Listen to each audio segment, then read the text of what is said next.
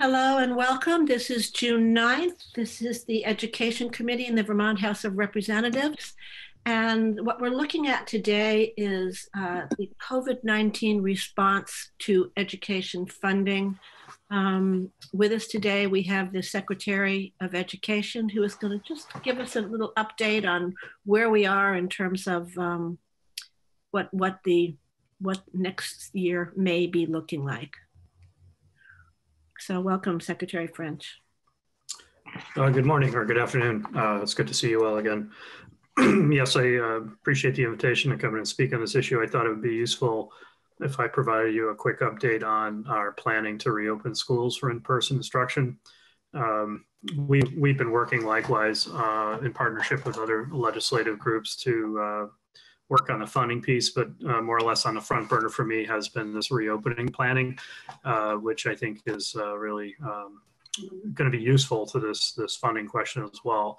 So we have a group that's been working specifically on the public health guidance that will be used to inform the reopening conditions.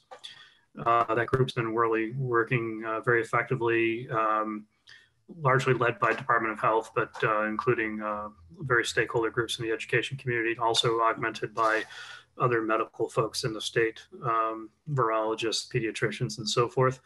That guidance is fairly stable. I expect it to be published next week. That's our time frame. But my takeaway from all of that and just coordinating and discussing the issues with my national partners as well, I think we're very increasingly confident that we will be able to open school for in-person instruction. So that's the good news. I think the health guidance is very specific and will be very constructive to inform districts in their preparations for enacting in-person instruction.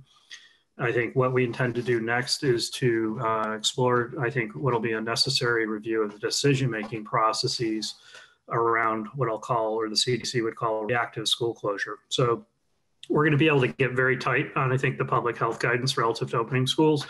But then we're going to have to contemplate schools, school districts, some being open, some being closed, some being doing remote learning, some being in a mix, perhaps a hybrid disposition.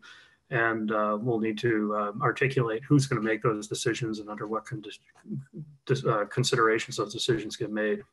So that'll sort of be the next phase of the work. But sort of strategically, we pointed very quickly on to get the public health guidance stable. The CDC helped to a certain extent, but we had to work a lot with our public health experts in Vermont to define that further, and then have that also be informed by the real world wisdom, if you will, of the practitioners on the ground. So anyway, I'd just say that's forthcoming very soon.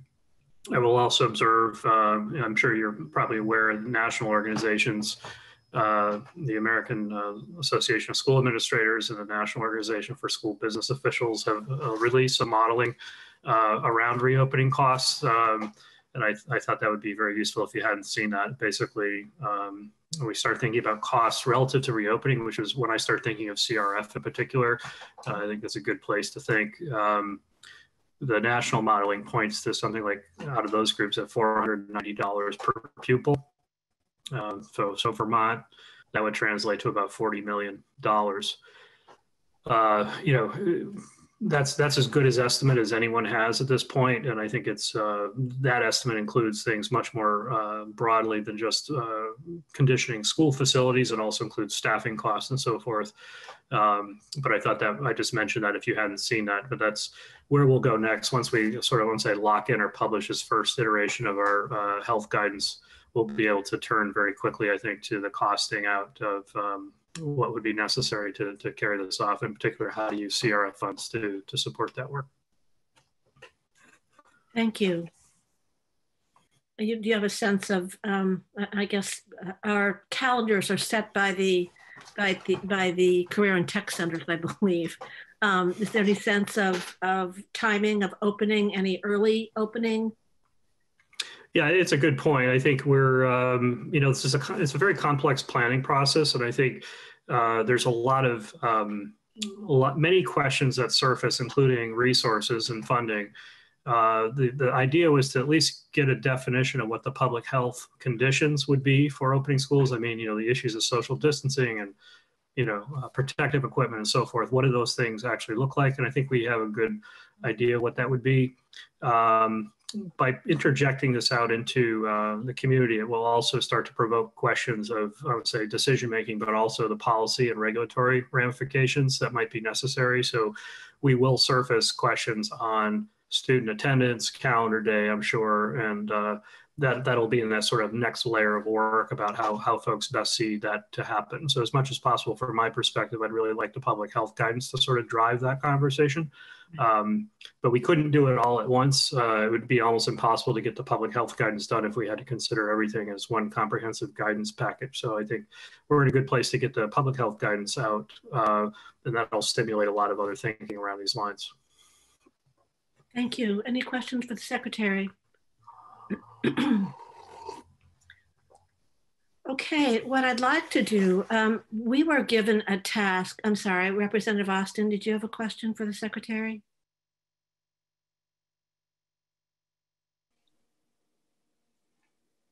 Yes, hi. Thank you, Secretary French.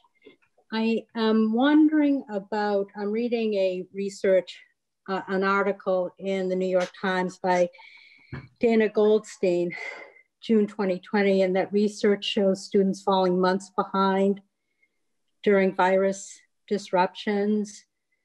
New research by September 2020, most students will have fallen behind where they would have been if they had stayed in classrooms, with some losing the equivalent of full school year's academic gains. Racial and socioeconomic achievement gaps will most likely widen because of the disparities in access to computers, home internet connections, and direct instruction from teachers. I'm very concerned about this because I think in 2021, you know, that there'll be budget cuts, I think, to a lot of supporting educators in terms of being able to catch students up. And I'm just wondering if you thought about the possibility of, and I don't know, again, I don't know how to do this, but just for maybe 4 to 6 months, being able to hire resources in a special category to address these student gaps, to catch them up so that they're on grade level. So especially I think in math and literacy, so they just don't fall behind, you know, and maybe never be able to catch up. Yeah, I appreciate the question, Representative Austin. I think for me, that underscores the necessity to reopen school for in-person instruction. And, you know, just to back up a little bit on that, I think, you know, we certainly from a reactive standpoint have been managing a very, you know, significant historical event in terms of it being a national emergency and an emergency in Vermont. And that's required a lot of rapid decision-making and so forth. And one of the after effects certainly has been we've created an opportunity in Vermont, largely due to our disciplined approach to the social mitigation, to plan for the next steps in our response a little more thoughtfully. We have a window of opportunity to do that. But for me, it just underscores, once again, in spite of that and certainly the significance of the public health emergency around COVID-19, I think I've increasingly come to acknowledge, and many educators have, that there's also an educational emergency here that has to be addressed. And we're, as you know, increasingly becoming comfortable with living with the virus. And we can't stay in a shutdown mode for a prolonged period of time. And from an educational standpoint, it really necessitates, my conclusion is that we need to, you know, think very, I won't say aggressively, but very intentionally about the need to reopen school and why we need to do that. I think certainly a better part of the rationale to do that, not only to get the essential systems back up to support students and families, but also to begin a period of assessment so we can understand the effects that have happened. But I think it would be premature to say we certainly can anticipate there being effects, but I think part of the impetus and the urgency from my perspective to reopen school is to begin that assessment so we can start to ascertain the true effects. And I think they're going to be a priority for school districts, not only the assessment piece, but also the remediation. But, you know, actually step one is just to reopen schools right now. And that's a big enough task in its planning process in itself. But certainly one of the objectives for reopening is to begin a period of assessment so we can understand the impact on student learning. Thank you, Secretary French. I'm just wondering if there's any... Sarita, we're going to start to get into some of the things that we're going to be doing on how we're going to be getting money out to folks. So if we can keep that focused on here, and there might be some opportunities on where we are with continuity of learning and learning loss will probably emerge here. So I want to keep us moving because we've got to end up with a product, and we have to have a product by tomorrow. Can I just ask one question of the Secretary? Go ahead. Thank you. I'm just wondering, is there anything that we could do to help you have funding in place on hold that you could access quickly after the assessments were done so that you could rapidly, again, address the needs of the students? I think certainly an important strategy is to get the ESSER funds out the door. Those are the 90% of the $30 million. That's a direct shot in the arm, so to speak, to school districts.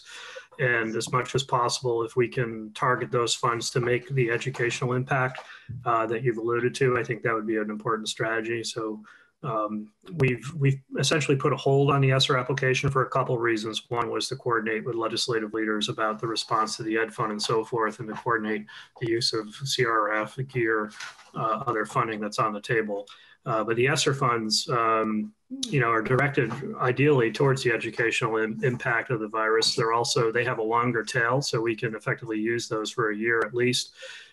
So it provides us more flexibility. So I think, if we can sort of reserve the impact of those funds for the educational issues and try to address sort of the physical plant supplies and so forth through CRF as part of reopening, I think that would be an important strategy.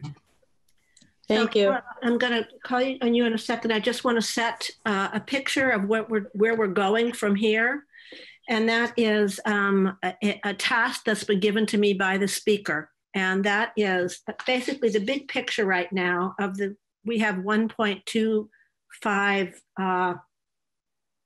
billion of COVID relief funds available to the state. Of that, my understanding is $275 million have already been allocated either through the joint fiscal process, budget adjustment, transitional budgeting, or municipal lending bill. And there's $400 million that's being held at the moment to fill budget holes or for second tier priorities.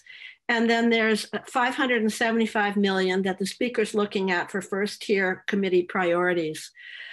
What she has given to me numbers to work with is the first tier priority is how would we spend $50 million.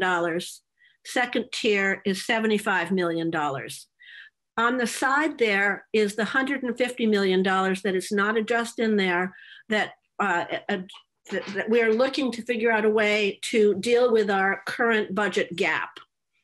And as you may remember from the work done by the Ways and Means Committee, the bill that was put forward, it chose not to leave that $150 million to the property taxpayers, but was setting it aside as possibly being something that we could use for federal funds. We don't know yet. We're still waiting for further guidance. So what I want us to talk about today is the spending of $50 million on first round, $75 million if it's available. And the other thing is that I've also been tasked to make this split between higher education and pre-K-12. I have asked if we could flip that so we could have 75 million in the first tier and 50 in the second. I should know a little bit more about that tomorrow. The draft that Larry and Peter Conlon and I, in an effort to be ready for our conversation today, met with Joint Fiscal Office. And we had a few other of the Vs join us for a few of those meetings, the Vs, basically the education advocacy groups, to help us start with a first draft. So what we have for you today is a first draft this is something for us to talk about. All of the committees are being given this task. We have kind of a different picture, because in a sense, we're trying to figure out how we're addressing the needs of 151 different school districts in 54 supervisory unions. I don't know if I have that number right or not. I don't remember, but it's about like that. So, and as we know, those districts are going to have different needs. Those districts have already spent money differently. So being too prescriptive might help one district and hurt another. So we've put this together as a first draft for the committee. So we'll at least have a document to talk about from there. And now that I've set that, I'm gonna have Jim speak, but I want to make sure, Caleb, you have an opportunity to ask a question or make a comment. Great, thank you. Yeah, question for the secretary. Appreciating Chair Webb's framework that she just kind of reiterated there. So we're kind of talking about this $50 million. And I was part of a conversation yesterday with some hunger advocates and also some members of some Senate committees who have kind of a different process. And a question came up that I thought was a good one, which is just, do we have a sense of how much of that 50 million might be spent already? In other words, here are these districts I know have been working with the Agency of Education to track COVID expenses. I guess I don't have a sense of how much of the 275 Chair Webb alluded to that's sort of already been spent might have gone to those already incurred expenses, or whether those expenses are basically coded and waiting for their first reimbursement, so that reimbursement really needs to come out of this 50 million yes. prior to any new goals. Is that? Yes. I guess I'm just kind of figuring out what percentage of that 50 million is essentially spent, even in a rough basis, if we know that answer. Yeah, we're going to have an opportunity to talk about that. It will be totally specific. I know that Brad James has been gathering some information that I think can come forward as we look at how we're addressing this. I noticed that I did not include the state colleges or the university in this conversation. That was a problem on my part, but at least I think, Kate, yeah. Would it be okay to let the secretary take a shot at answering my question? Yes, and I also want you to know that that's going to be part of the conversation about the 50 million that we're talking about, but go ahead, Secretary Prince. Yeah, I think, Brad can certainly fill you in. I'm time limited today to 12:30, but I think Brad's done some modeling on that. In particular, I think the area that's, I think, a very useful strategy to examine is to what extent some of the costs for staffing that have occurred in fiscal year 20 as a result of the emergency order, meaning that we require districts to maintain payroll essentially as an economic stability measure. We increasingly are thinking that could be used as a CRF, and that's about $16 million or so, just to give you a sense of the magnitude. And that in turn would, limit the liability towards the ed fund for districts if those costs were picked up by the CRF. So that's helpful. Brad can fill you in on more specific, I think. And I think we're going to get to that when we get to that section of the document that we're talking about. Just to bear in mind that one of the things about the ESSER funds is they were more flexible in their use. CRF is much tighter. So I think what you're going to see, what we're going to look for here is, instead of spending those on ESSER funds, the current thing that we're talking about is taking what was the value of the ESSER funds and attributing them right away to CRF funds and bringing that forward. So perhaps I'm going to have Jim present where we are, and I think that will stimulate conversations going forward as to some of the details that people are interested in. And Brad will have an opportunity to talk about what his understanding of what has been spent so far and how it's currently being accounted for. So Jim, can you present what we've talked about? And this is a draft, and we also have to finish it tomorrow. So Avery, we're gonna have to set up another meeting for tomorrow morning before floor. Or tomorrow morning, actually, it doesn't have to be before floor. Okay, should I start? Yes, please. Okay. So for the record, Jim Damery, Let's Console, we are walking through draft 1.2 of this language about use of the CRF funding. So subsection A deals with appropriations for pre-K through grade 12, and B, which we'll come to, deals with appropriations for higher education. So for this section here, subsection, we have first $20 million being appropriated from the relief fund to AOE in fiscal year 2020 for the purpose of reimbursing fiscal year 2020 coronavirus costs incurred by school districts. The agency shall administer this reimbursement program, issue guidance to school districts on reimbursable costs, and establish a process for submission of and reimbursement for these costs. 2 deals with appropriation for the next fiscal year. So the sum of $20,000 is appropriated from the relief fund to the agency in fiscal year 21 for the purpose of providing grant funding to supervisory unions to assist with the costs of reopening schools. The agency will administer this grant program, issue guidance to SUs on costs that are eligible, and shall allocate grant funding to SUs in an amount up to their proportional allocation of funding for Title 1A funds.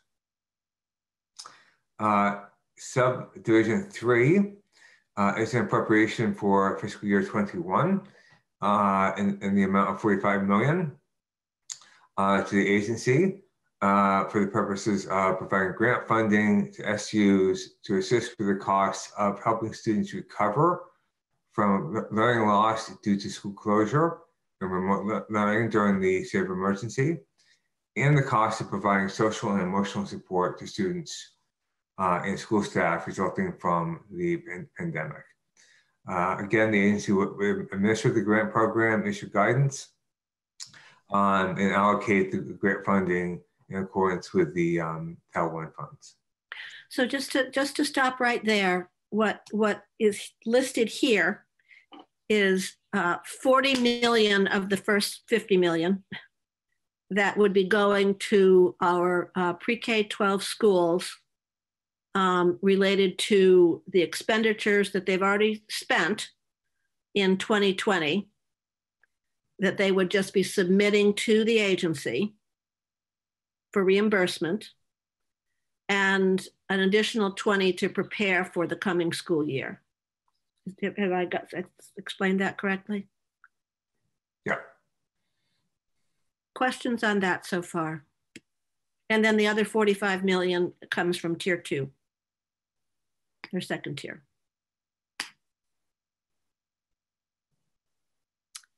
Sarita Austin, and then Peter Fagan.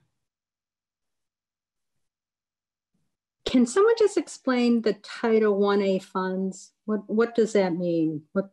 How are those defined? I think that'd be best for Brad to explain if you could. Yeah, Brad, I think you are the one to explain it most clearly. Title I is the federal program to offset poverty, to work on poverty kids, and we get money based on poverty counts from the federal folks.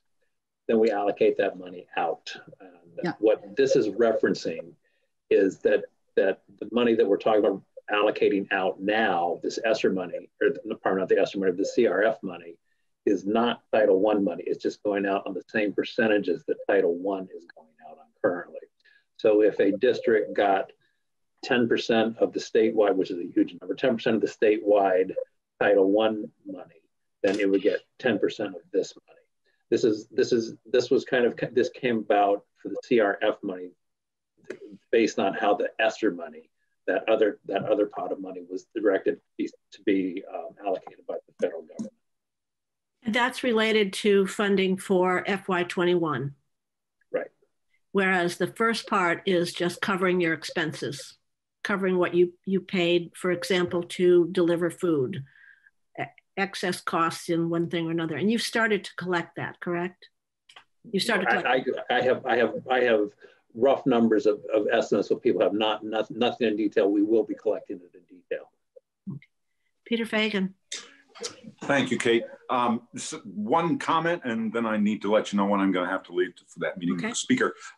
So the funds are not indicated for FY20 funding. I would recommend that you put in something in there that states that any funds that are unallocated at the end of the fiscal year shall carry forward into the next fiscal year for expenditure. That way, that way they're not stuck and waiting for us to take a proactive, stance on that, doing that. So we do that with the appropriations bill where appropriate, and I'd recommend you do it here because this may not get out until the 26th of June, something like that. I think that might be coming. I think that's a really important point. There's a surplus piece at the bottom, but it doesn't really talk to what I think I'm saying. So, okay. And then I'm going to have to get off at about 8 minutes. Okay, so we should get to what we're talking about with higher ed. That's okay. You can I've read it and I think it's fine. Again, there's a piece in higher ed, same thing. Any funds that are not allocated as of end of the year shall carry forward. Of course, some of these funds have to be spent by the end. They'll have to be spent by the end of the calendar year. Yeah. That's right. So yeah. Oh, okay. Very confusing. Right. Thanks. Just the year should just start in July. Okay. We'll have an opportunity to go back and look at that, everybody, to see how we're doing it. But this is just a big, broad look. So now we're looking at money that we're going to be spending for a starting document for higher ed. Okay, and essentially this is a $10 million appropriation for fiscal year 20. The agency is not defined here. We're not sure which it should be, so we're hoping appropriations will have an answer for that. And it's for costs incurred by UVM and the Vermont State Colleges. And the agency will administer the reimbursement program, issue guidance, and establish a process. And up to $5 million may be allocated to each of UVM and VSC to cover reimbursable costs. The next subdivision is an appropriation of $30 million for fiscal year 21. And everything remaining in that subdivision is the same as they just went through. So again, going to an undefined agency to cover current costs for UVM and BSC, the agency will administer, et cetera. And up to $15 million would be out each of UVM and BSC. One quick question. I just let somebody in that ends 526. Phone number. Is that you, Representative Matos? I believe that's Jeff Francis. Oh, that's Jeff Francis. Okay, great. Thank you. Subsection C, and there's just a few more to go here. C says that consistent with the stated purposes of the funding above, the guidance issued by AOE and the other agency shall allow for use of that funding to cover all costs permitted under law. So this is obviously going to be comprehensive in terms of the ability to use these funds. D is language that we're putting into all these bills coming out of various committees, which says the General Assembly determines that the expenditure of monies as set forth in this section is necessary and is due to or resulting from COVID-19 due to the reasons set forth above, basically. So E is clarifying that the appropriations for pre-K through 12 shall not be used for costs incurred by a pre-K program that is not operated by a school district. So these funds are not designed to go to private childcare centers. And F says that essentially when a district has surplus funds, let's say a district has surplus funds in the fiscal year 2020, normally they can't be used until fiscal year 2022 because they have to be audited first to confirm that there are surplus funds and what the amount is. this says that you can carry over those funds in fiscal year 21 without waiting for an audit if the school has a reasonable basis to believe that has the surplus funds. So it basically cuts off a year and allows them to be used more quickly. The next page is language. Peter, that's the language you want beefed up. Is that what you're saying? Yes, Kate. I think we need to, because that speaks just to the education fund normal funding and the fact that you're going to be able to use it quicker. We're talking about we need to also do a piece in there regarding the coronavirus funds and that they may be carried forward if they cannot be spent in FY20. Yeah. And then next page, we don't have to go through the rest of this. This is language that will be in the appropriations bill and applies to all of these provisions from all the different policy committees. So I won't go through this unless you want me to, but it's basically just FYI. So in tier 1, we have 40 million for public schools and 10 million for our public institutes of higher learning. And then in tier 2, we have 45 in public schools and 30, I think, 30 in higher ed.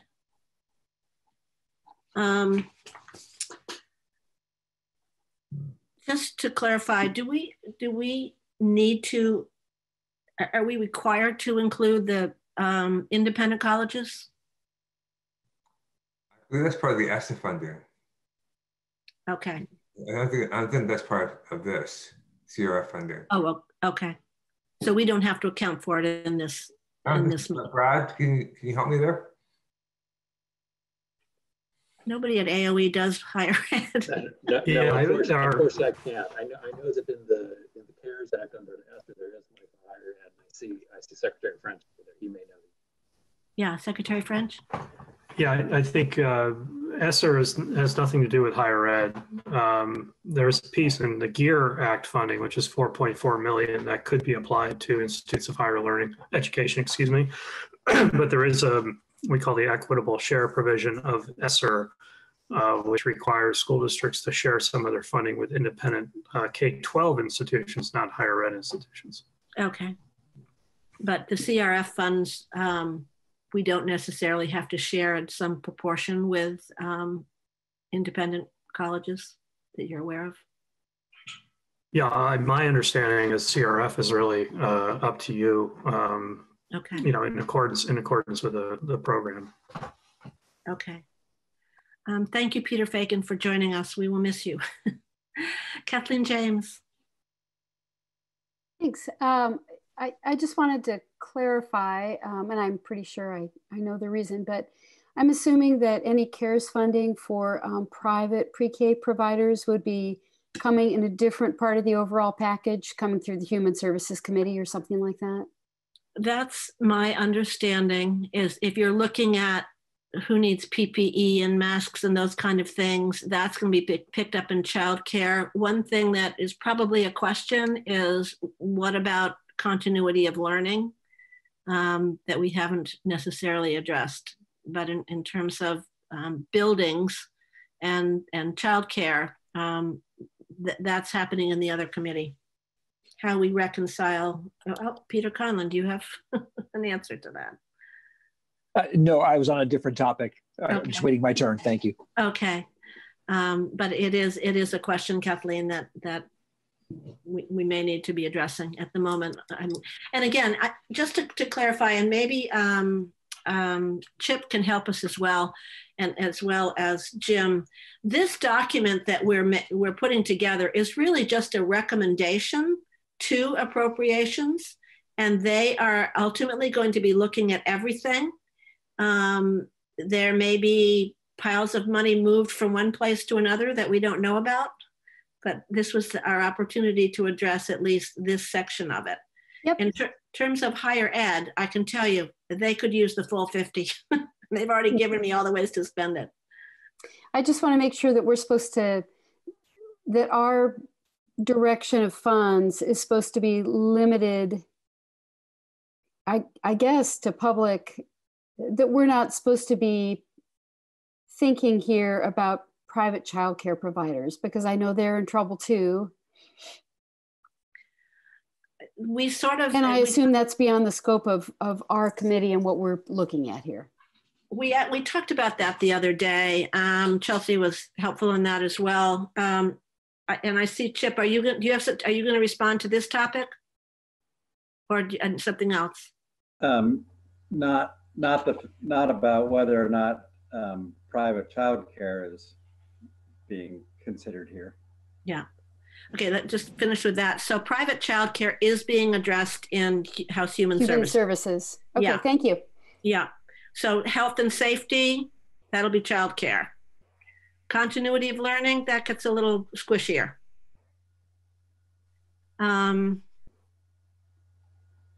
Okay, Chip.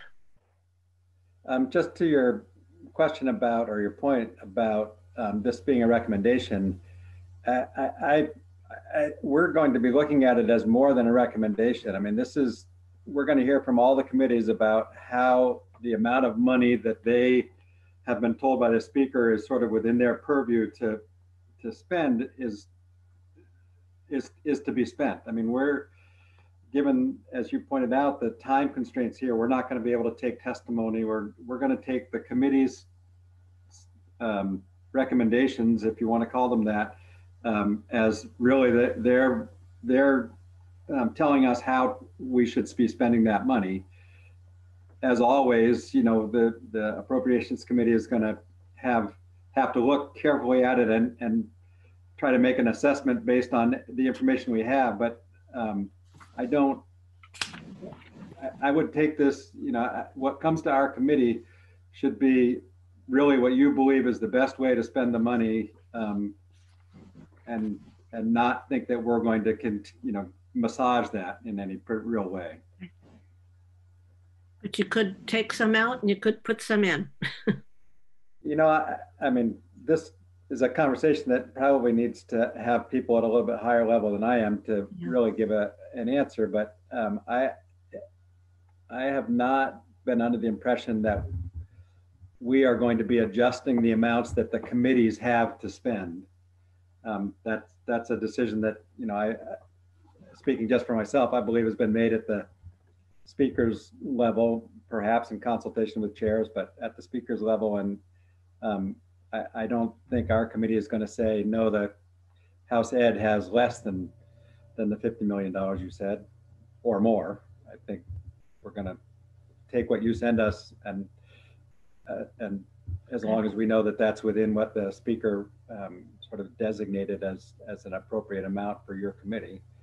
But just to clarify on this is not something that goes to the floor and gets, you know what the procedure is on this? I'm a little confused.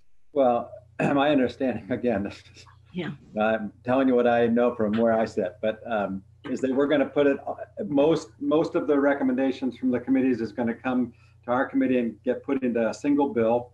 The Commerce Committee is separate. They're going to have a separate bill, but other than that, pretty much we're going to have a single bill that will leave our committee and go to the floor in that form. And then, of course, you know, anyone can amend the bill or make a try to change it there.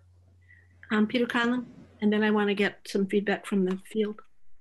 I just wanted to, I don't think this came up, but and that is the division of the money in the first 50, the 10 for higher ed versus the 40 for pre-K to 12 is largely based on some math that Brad James did, looking at the numbers of students involved in each organization. So I just wanted to let people know that.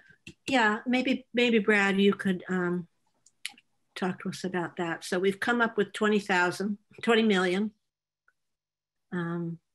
Yeah, I mean, it was just, I was kind of rolling numbers around in my head as Representative Collins said. I was looking kind of at roughly how many students are in the public system, how many students are in the college system, just kind of very rough ideas, and recognizing that the cost of college is more than the cost of the elementary school. And I made the suggestion of taking that $50 million, taking roughly 20% of it. And I think I ended up with 20% of it, and applying that to the higher education. Simply, and I threw it out there simply because people were talking back and forth with numbers. There's no hard number behind that. It's just the numbers that I'm familiar with and kind of thinking of. That's all. Okay, Chloe, do you have anything to add? Because you've been pretty involved in this. I don't have anything to add. If it would be helpful, we can share that table that sort of shows the cost buckets. But other than that, I mean, I really, when it comes down to the numbers, it was, you know, you could spend all of the money on all of these things. So it's sort of just a balancing act, like what Brad was just talking about. So the first part, we're just looking at refunding, basically. Brad? I'm not sure if this is the right time to bring it up, but I did look at the language that Jim had drafted and went through. Please. And in subsection F, which we're talking about the surplus, my understanding from the conversations we were having yesterday was that people wanted to make sure that that money that was reimbursed by the CRF money in FY20 shall be rolled forward into FY21. I think the way Jim has it drafted, it's may use it, and I think the idea, if I remember correctly, was to say that money would be used in FY21 to offset the deficit in the ed fund. And I can send Jim some suggested language on that if he'd like, or if that's the way the committee would like to go. And you've seen that language, correct, Jim? No, he has not right now. Oh, you have?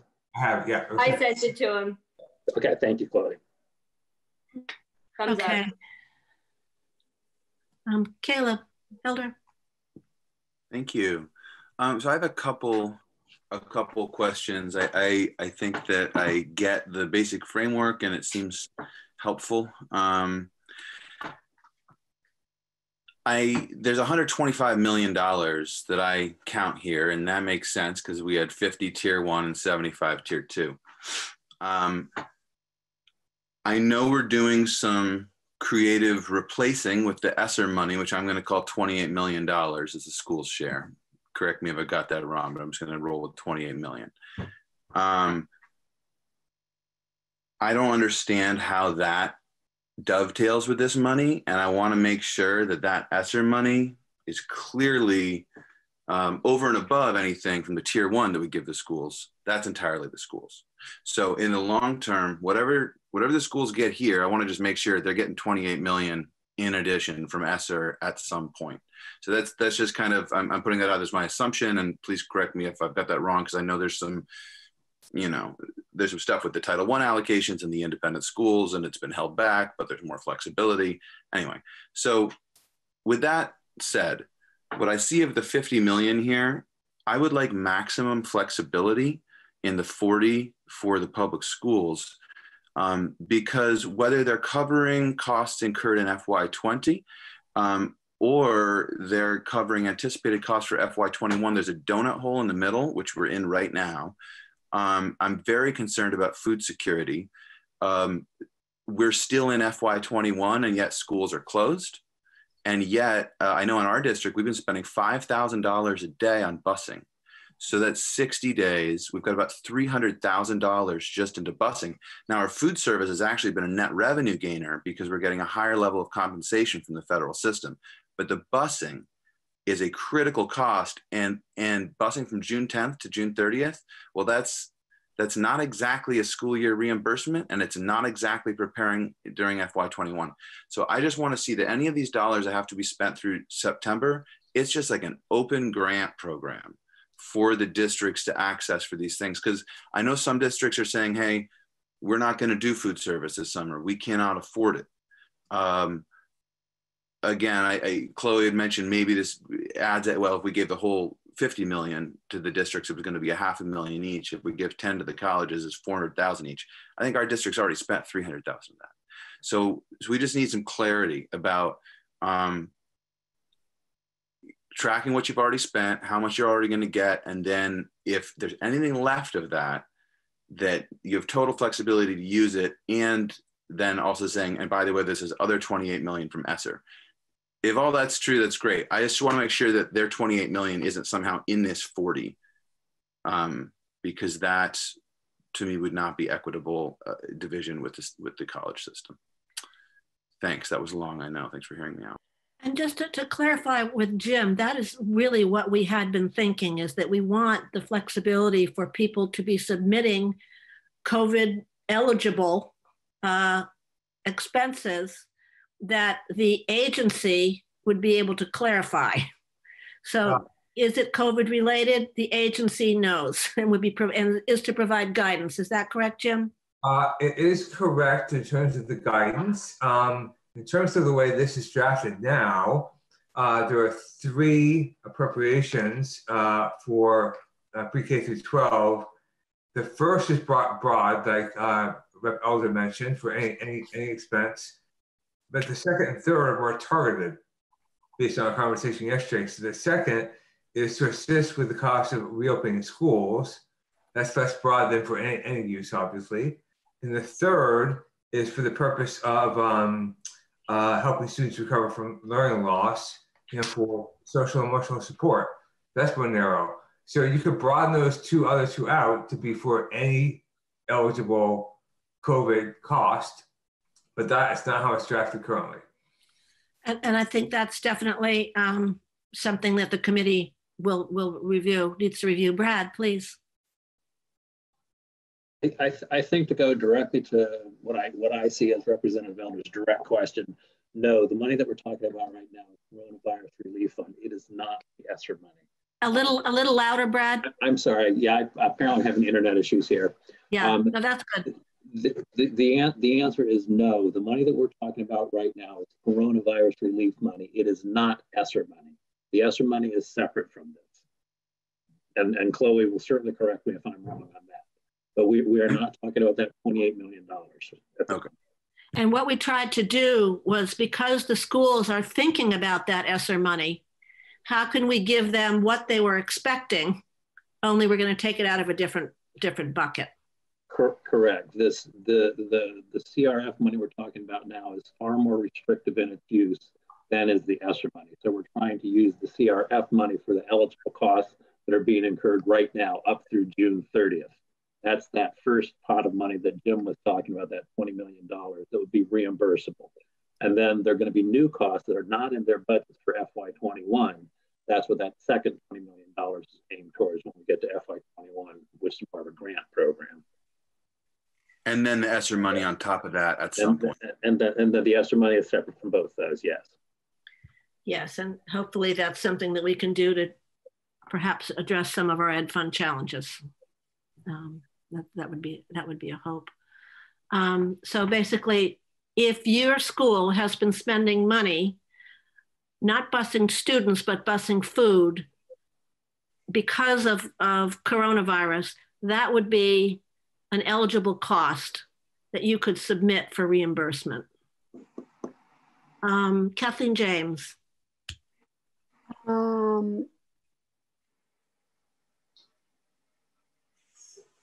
Oop, you muted again. Thanks. I actually found what I was looking for. It's in the section below the general guidance that sounds to me like is going to apply to the entire bill. I was going to ask whether we shouldn't be reminding schools that the money needs to be spent by December 31st, and what to do about schools that kind of willy-nilly went out and spent the money on, not willy-nilly, but if schools spend it on ineligible costs, and I see it's addressed there, so I'm good to go. Thanks. Right. So the definition in the first funds is just go ahead and reimburse. And in the second, it's a grant.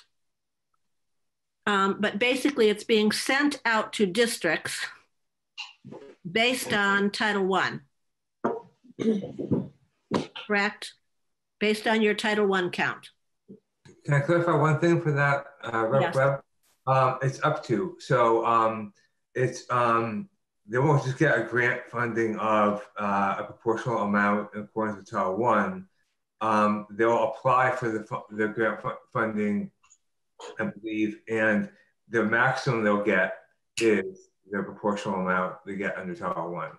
So you're not going to be sending out money unless they actually have the cost, right? So it's a maximum.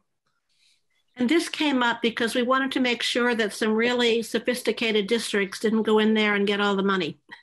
So we were looking for a way to make it so that there's access that's not going to go to the first 10 districts. Are people comfortable with then the definition for number 2? Based on that, I'm Sarita Austin. Yes, I just want to ask a clarifying question. Again, this article talks about the increase in achievement gaps with the socioeconomic gaps that will occur with, poorer children. The Title I allocation in the weighting study, it was found that it was inequitable, kind of the reimbursement that students were getting that were at a lower socioeconomic level. I'm wondering, is that formula being used to reimburse schools when I think, we didn't get a chance to, have a task force, and I understand that for the weighting study, but is a reimbursement the Title I? Because I was wondering with the grants, if schools identified or districts identified in the weighting study, they're gonna get like a double whammy. They're already inequitable in terms of the weighting study findings. And now with COVID, I feel not like that's another hit on these students. So I'm just wondering with the grants, is there a way to provide them more funding to meet their students' needs? So Chelsea Byers, maybe you can help, because this was a conversation we had yesterday on how to fairly make sure that districts have access to these funds, particularly related to learning loss was one of the main topics that we had, as well as fairness to districts. Chelsea, do you have any comments on that in response to Representative Austin?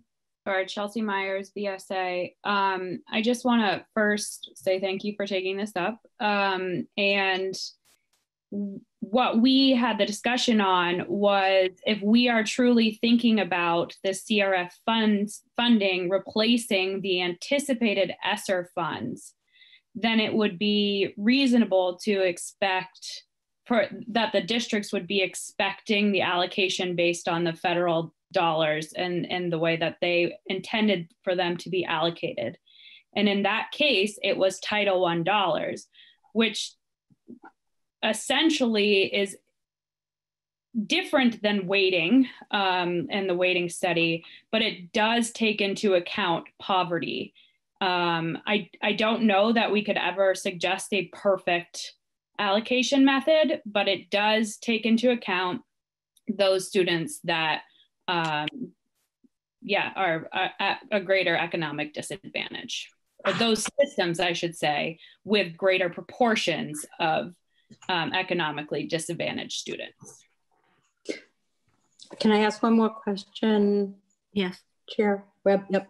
So is there a way with the grants, the way they're allocated, to prioritize schools with higher levels of students in poverty, or is that already taken into consideration?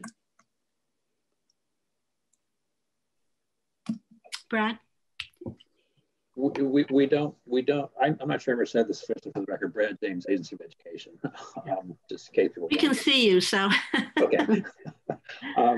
We don't grant directly to schools in general. When we're granting the federal monies, we are granting them to the LEAs. And in our case, in Vermont's case, the LEA for federal purposes are the supervisory union level. And then the supervisory union level, the supervisory union is the one who disperse the money out to schools themselves. We don't do that as an agency. it's a complex thing on how to make sure that the money gets distributed or is available to districts. It's not an easy answer. We looked at it. We looked at it as enrollment. We looked at it as equalized pupil. We looked at it as ADM, and all of it seemed to run, smack into the weighting study. So it seemed like using Title I, which was what the schools were expecting, was probably our best resource. Title I makes sense to me. I just worry that we've got this unresolved US Ed situation, don't we, around guidance with the ESSER money, where it's Title I plus distributing to independent schools, whereas this bill just does Title I. And that's just a very fine difference. And we're kind of like trying to get people money for what, it's like, am I correct that we're still waiting to put out the ESSER money precisely because of this question of whether it can be done strictly on Title I or on Title I plus distributing to any independent schools within your LEA? I think what we were focused on was just trying to spend the money, the first that has the greatest number of restrictions, to spend that first. So don't spend ESSER money on your buses, because we can spend CRF money on that. And CRF money is tied to very, tight, specific guidelines. Right, but there is an explicit Title I piece to ESSER dollars that we heard testimony on that was unresolved. That's all. Yeah, it was, and actually it was, that's why we were told that originally wasn't being released. That's like why the ESSER money isn't already out. I believe Secretary French mentioned this last week at some point. There were the ESSER money the application was initially held up because of your point that while the CARES Act sent out on Title I allocations, the guidance from the U.S. Education Department broadened that to make, instead of just based on poverty and independent schools for equitable services, it's not just up the number of kids there based with an impoverished background, but they based it on enrollment instead. The other reason why the rollout was delayed was because the legislature asked us to, some of the committees asked the agency to hold on to the money so they could have some maximum flexibility. Because again, as I've said before, and other people said, the ESSER money is much more flexible than the CRF money. So they basically want to use, the idea is to use the CRF money first and then the ESSER money later because it's more flexible. And more time too. And more time too. Going back to the Title I question, what I understood from Secretary Friend's when he was talking to you, I believe it was you guys last week, or maybe it was another committee. You're starting to blend in. Sorry to say that, but he said he said that US Ed was not changing their guidance on that. They were still saying that they should be sent out on that Title I plus, as you put it, allocation method. And I understand some states are choosing to ignore it. Chelsea? And I want to make sure that I hear from the field your reaction as well. Our committee really wants to hear from you. Chelsea, did you have something to add? Yeah, I will just say that the immediate release of these CRF funds are not restricted in the same way that the ESSER funds are in terms of the independent school guidance, because the guidance applies to the ESSER funds and not to the CRF funds. You all can determine what allocation strategy, for the most part, you use. So the independent school question does not need to be addressed until it's decided that the ESSER funds are to be released. Thank you. Kathleen James? Yeah, could somebody just give me a very quick recap of the independent school question, if that's going to be relevant? Thanks.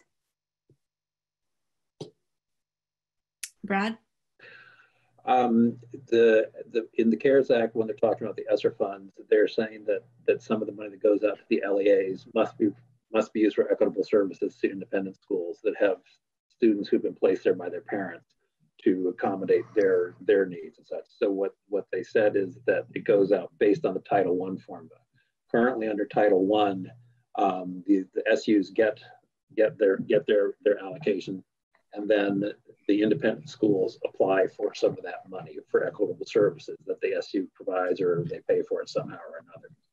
And so when the ESSER money was specified how it was going to be allocated in turn from the federal government, they said along the lines of Title I, and they specifically said, including the equitable services piece. I'm certainly paraphrasing here, but they said including that equitable services piece. And then the U.S. Ed guidance, that equitable service was currently based on the number of kids from impoverished backgrounds, poverty counts, basically. Then when U.S. Ed guidance came out about how to disperse this money, how to allocate the ESSER money, they changed the equitable services allocation from the number of poverty kids in independent schools versus the poverty kids in total to enrollment in independent schools versus enrollment in total. And so what that did is that changed the percentage of money that would go out to the independent schools. That's not resolved. So there's just a hang up right now with how the ESSER money should be or will be distributed to independent schools. What formula will be used? That's what the holdup was, and it sounds I think Secretary French is going to follow the guidance. I'm not certain about that. Okay, thanks. Okay, can we hear from the field? Response from the field. Superintendents Chelsea and Jeff, do you have anything that you'd like to say in regards any changes that you would make in this language so far?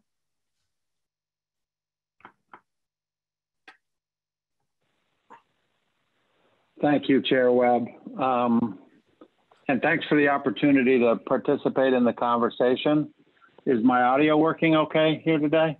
It's good. Okay, great. So the comments that Chelsea made show really the thoroughness with which we're trying to consider this.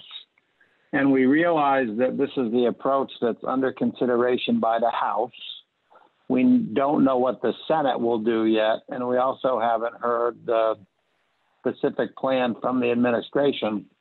So the navigation involves each of the parties that I just referenced. And from the perspective of the field, we've got several interests that I want to convey. The first is I want to just let you know that because of the pace with which this proposal has come about, while we've participated in the conversations, we haven't had any real opportunity to confer with either superintendents or business managers. So my comments are basically qualified by the fact that when this plan takes shape, and I realize it might be affirmed overnight, we will do our best to convey to superintendents and I think by extension business managers what the proposal is. So I wanted to be very clear about that. The second thing that I want to offer contextually is while these are large sums of money that are being discussed, we don't have a really good idea yet how much money is either been spent or will be spent in the field. And I know that Brad has done some estimates as a result of conversations with business managers, and our association did a rough survey of school districts. There was a small sample survey to try to understand not only what was being spent, but what it was being spent on. But within the constraints of the program that's being articulated, we're not really sure what we're going to see in terms of reimbursable expenses or projected costs or actual costs as we navigate to the start of school and beyond. I thought that Representative Elder's explanation of the district that he's involved with was both accurate and insightful in terms of the context that he set. So in some instances, schools are spending, as he indicated, thousands of dollars a day to try to maintain services through the end of this school year, which is about to end. There's considerations that are going to be made over the summer that have pressures associated with them. And then there's the navigation to the start of school. So my point is this, I think that you've got a reasonable approach here. We're not sure how things are going to unfold. And this is, as is understood by everybody, the House deliberation on this issue. So those are my contextual comments, and I just wanted to make clear, qualify, I guess, the remaining comments that I'm going to make. With regard to the proposal that's been presented to the committee, we understand the rationale, and I think are generally supportive of it. So when you take a look at Section A and the identification of $20 million that would be available for reimbursements to school districts for costs that they have incurred, that makes sense. Obviously, would be interested in getting that money back out to schools, because reimbursement connotes that it's money that is spent or will be spent in the very near future. We want to get those resources to schools as soon as possible. This seems to do that.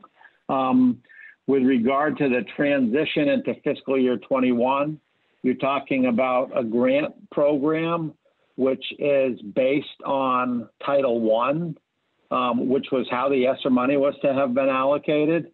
That makes sense, and you've discussed that already. I think that Title I is a useful measure to make sure that school districts that could be construed to have higher need is a good allocation formula.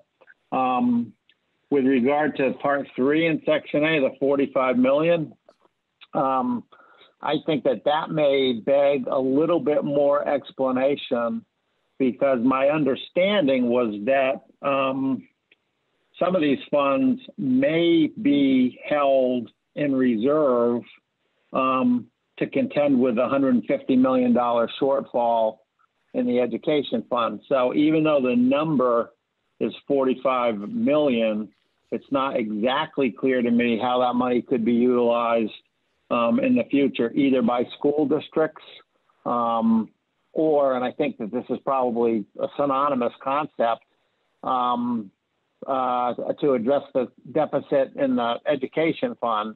What I want to say on that point is that our association understands the deficit in the education fund, and we understand that from a local level, we have to participate in the address of that, because when you consider the education funding system, we basically have a state system which is localized, and you really can't separate a community or communities from the education fund overall. So the first two uses, the $20 and $20 million sums, I think is consistent with trying to get the money out and get it out fairly. The picture becomes a little less clear as you get into what is being referred to as Tier 2 money. And I'll end by saying that the utilization of the ESSER monies as more flexible and a longer timeline does make sense in my mind as we try to navigate through FY 21 and 22 entirely. So in general, I think we understood what you're trying to do. I think that we're supportive of the approach in the context of the limitations that I cited.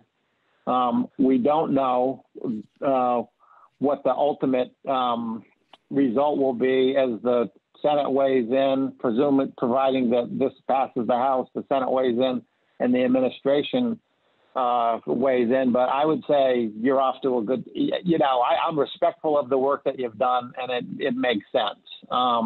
I'll be eager to hear from superintendents and business managers to see if their views are consistent with mine. But I think that the work that you've done so far is good work. So thank you.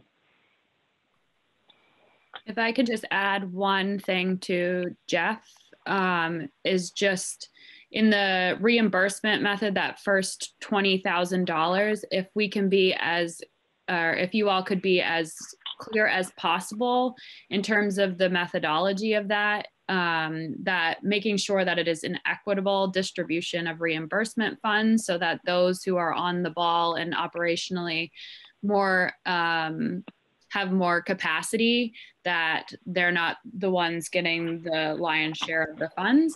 And also we have heard from some in the field that we need to make the guidance around reimbursement and the uses of the grant funding extremely clear, providing examples and having huge education efforts to the field. And I'm sure we would be happy to collaborate on that effort.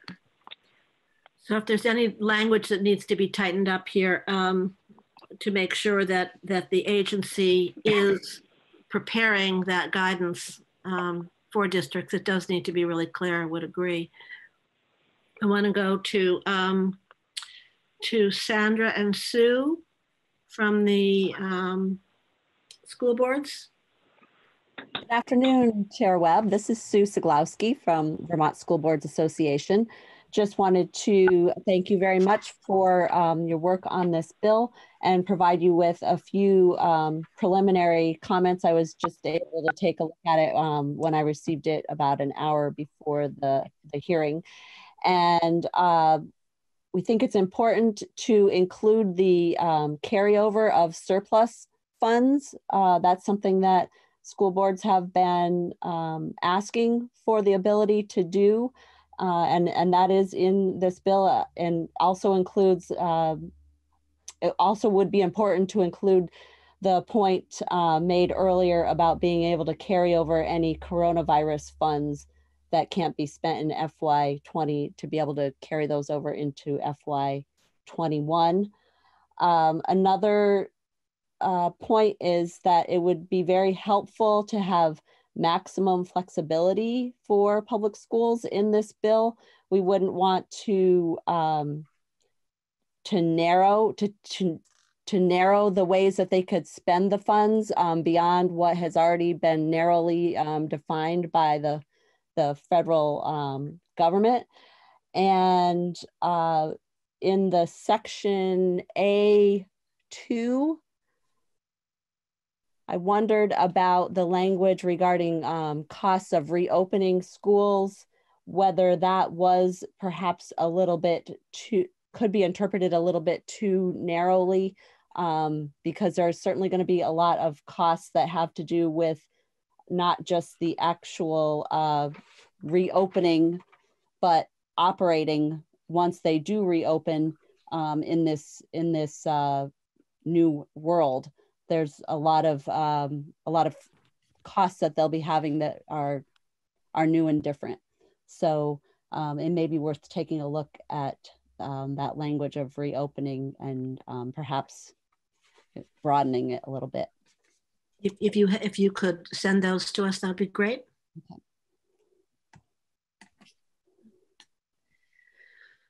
And so Sandra, anything?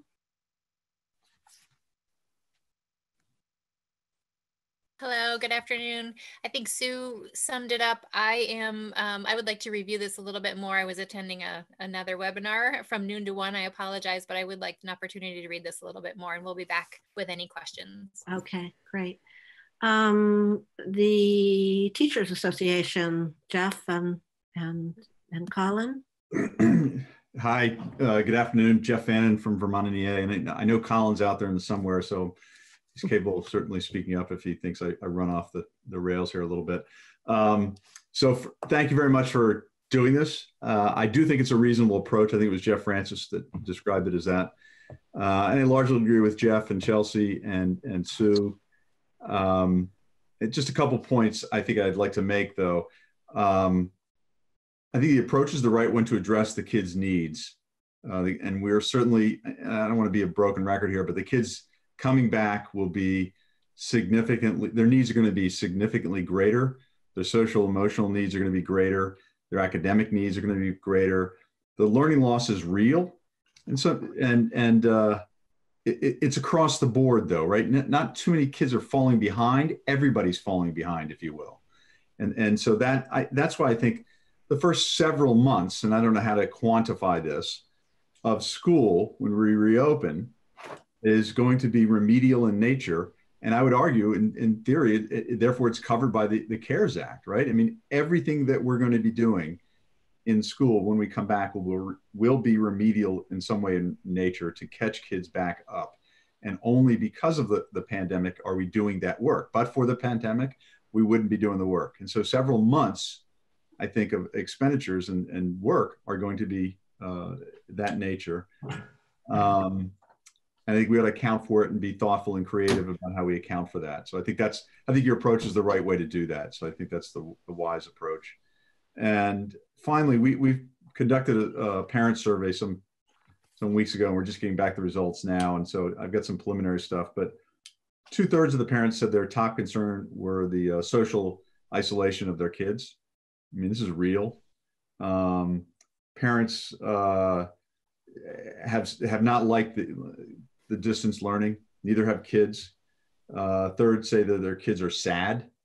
36% say their kids have checked out, and half said their children are stressed out. So I think what we're seeing now is parents reporting back that this has not been great, that when they come back in the fall, it's going to be a lot of remedial work, social, emotional, as well as academic. And I think the approach you've taken here in using the federal monies to do that work is the right approach.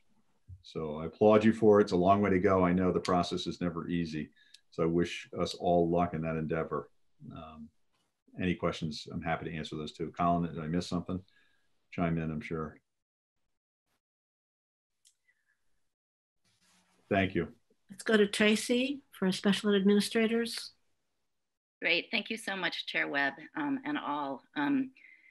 I also jumped off another call, so I've just seen this draft while we've been on today, but it does seem like a reasonable approach to us as well, and agree that it really needs to be equitable.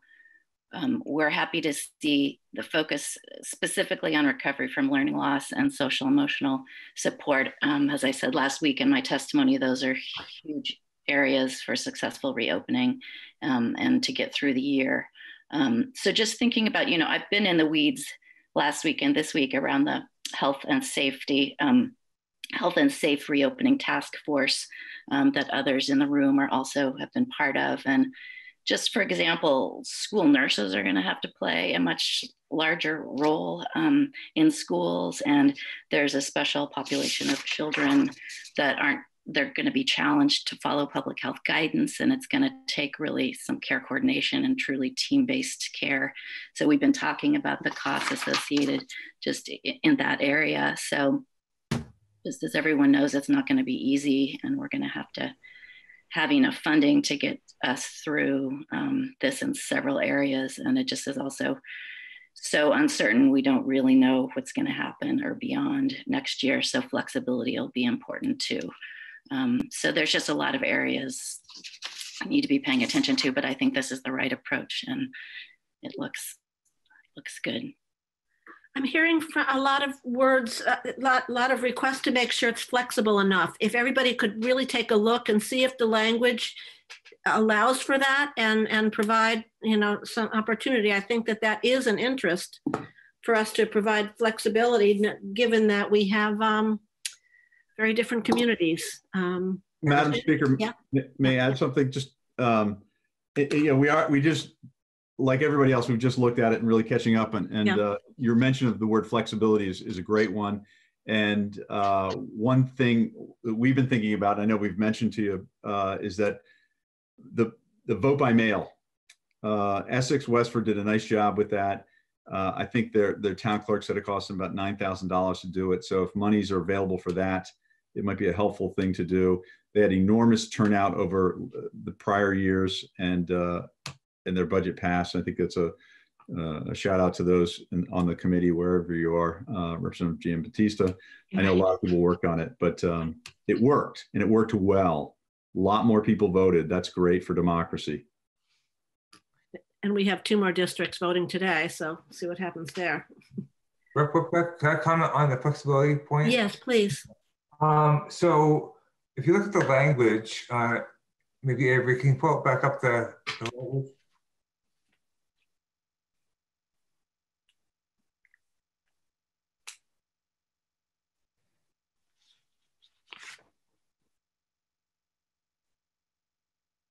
Thank you. Okay.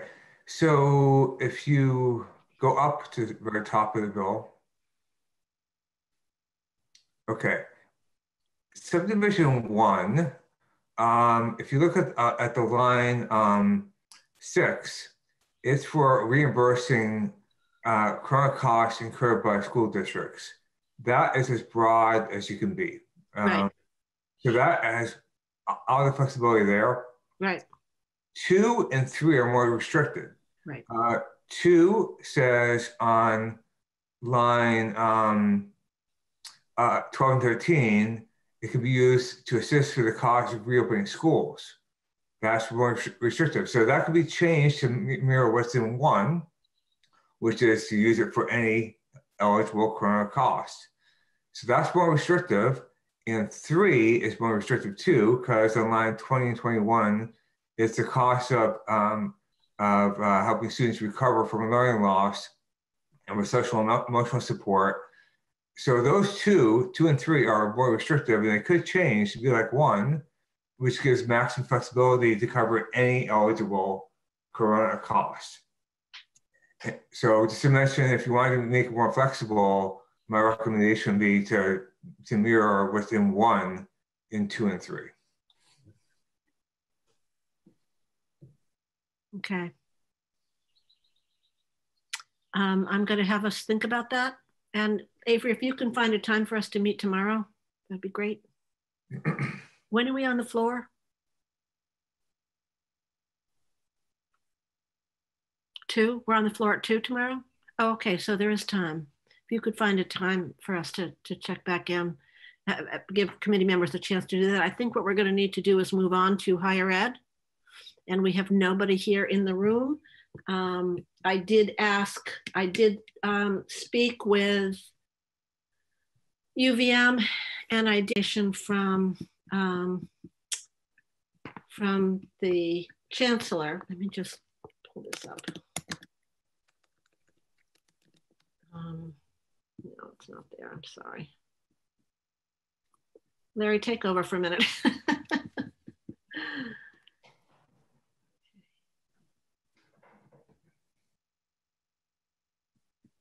Okay, actually, I think I found it. Caleb, did you want to say something before we move to higher ed? Well, yeah, just on this thought of flexibility and what could be done with the language, I had some thoughts on that. Okay. I agree with Jim that 1 under A is the most flexible. I think everything of the 40 million should be moved into that. And I think that the line about Title 1A funds should apply to all of it. And that it should just cover FY20 and FY21 and should make it clear that any time between June 10th and the beginning of FY21 is also covered. Just to make sure that anybody who is questioning whether running a summer school meals program is a cost that they can get money for, they know that to the extent these funds cover it, the answer is yes. So that's all. Just, I think it should be one section. I personally think 3 with the 45 million should be different. I can save that comment, but I think our tier 2 money, I believe, should be segregated under the heading, if we can use it for revenue replacement, all 75 million goes to the ed fund. If we can't, here's our plan. And so I would like to see that a more segregated section. So anyway, we can talk about that later, but I just kind of feel like the place for that 45 million isn't actually on the first page. So you do know also, just to be clear, that the money that we're working on right now does not include the 150 million set aside for the ed fund. So that's considered. There's thoughts about that out there as well. So that we're just doing this part of it, but the 150 everybody knows is there. But it'd be great if everybody can take a look, and we'll do our House Ed Committee noodling with it tomorrow. Kathleen.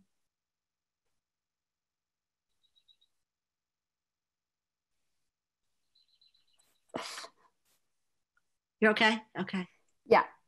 Okay, so I spoke with Wendy at UVM, and I asked her what she was looking for.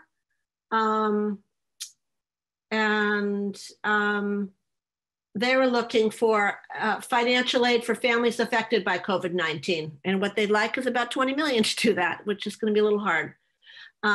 They're looking for funds. They would spend it on technology, equipment to outfit classrooms for online learning. You know, so example, if you had a 101 course going on with 200 students, maybe you're going to do, you're going to divide the class up Monday, Wednesday, Friday. You know, 1/3 of the students will go on each day and the rest is online. Professional development for online learning. They've discovered that teaching remotely and teaching in the classroom is very different. And the other one was they have 41 research projects related to COVID-19 that they've applied for federal funds and they're hoping to get it. In terms of the things that the community colleges recommended, they were looking, for example, $2 million for Community College of Vermont students to help with childcare and transportation and housing. They were looking for maybe $300,000 to help with devices for remote learning. The residential colleges, they're looking at testing and contact tracing. They're looking at instructional design assistance, campus safety technology, PPEs, emergency funds for enrolled students, isolation unit expenses, including medical care and food delivery, and basically dealing with scholarships and discounts of tuition, personnel costs in terms of addressing paid sick leave, and yes, that's it, and lost revenue. So those are the kind of issues that we're talking about. So there's 50 million that we just spent right there, but we don't have it to spend. We have 10 million that we were looking at for tier 1, and 30 million, I think. Peter Conlon, did you have a comment? No comment. I just had a question, actually. Just a lot of what you read are things that they'd like to have money to spend money on, as opposed to looking for reimbursement for COVID-19 related expenses in FY 2020. Right. And I just wondered if you or if maybe anybody else here's got the expertise can just give us a little rundown of money that hasn't been talked about here that colleges and universities are already receiving from other pots. I think we just gave them 15 million each, didn't we? In the last, was that in, Dylan, do you remember? In the bill we passed a few days ago? Yeah, I don't have the numbers right in front of me, but there was 5 million that was put into reserve for bridge funding. There was an additional, I think it was 10 million. So I would have to look at the document, but I know a piece was the reserve of the bridge funding. Portion. Could we bring up the bill again, Avery, to look at higher ed? One thing you find out is that nobody really keeps track of higher ed in the state. The Agency of Education doesn't really. Commerce pays some attention, but, and it used to be the school board, the state board. I'll see if we can get the colleges in on tomorrow, if we can find a time to meet. I appreciate the sense of patience I'm getting from the committee as we try to work on this without having had 2 days to work on it. Not an easy task. I think you're good to schedule some time tomorrow so we have a chance to digest a lot of this information. Right, I think so too. So Avery, I'm looking for that document if you can find it. The other, while she's doing that, the other comment I would make about those requests you just read is, the CARES or this money has the restrictions got to be expended by December 31st. Exactly. I'm not sure a whole lot of that it can happen. So let's see how we handle this in the bill. And we're different from other committees in terms of what we're doing. Oops, that's the wrong one. Let's not bring that one up again. We're done with that one. Sorry about that. Would you mind giving me a number for the bill? It's not the current one that we're discussing, but was it what was the number? It's the one we were just discussing. Oh, the one we were just discussing. Yeah. Okay. Sorry about Kathleen, that. in the meantime, did you have something you wanted to say? I think this relates to Caleb's question, which is why I raised my hand and then said never mind, but now I'm back to it. So if all of the spending that we've outlined in this bill totals 75 million, no, totals 125 million. 125. Yep. And we have been allotted 50 million for first tier needs and 75 million for second tier needs. But the 75 million of second tier needs could be part of the money that the legislature has set aside to fill the budget gap if we indeed realize we can use it for that, which I think would be everybody's, well, it would be probably my first choice. So I think pursuant to Caleb's question, shouldn't we designate that somewhere or say that somewhere? The 150? No, the 75. Tier 2. Am I being clear? Yeah, I think the confusion is that the 70 for the 150, there is 150 already set aside. So this is above the 75 that we're talking about is above the 150. But isn't the 75 like the size of the FY20 budget shortfall, and the 150 is the size of the estimated FY21 budget shortfall? I don't know that it broke it out that way, but I see Chip Conquest, and I just want to make sure that perhaps he has something to say in relation to this. Yeah, a couple things. My understanding is that the money that you're all are talking about here for your consideration of CRF spending is completely separate from the money that is has been set aside to make up the Ed Fund.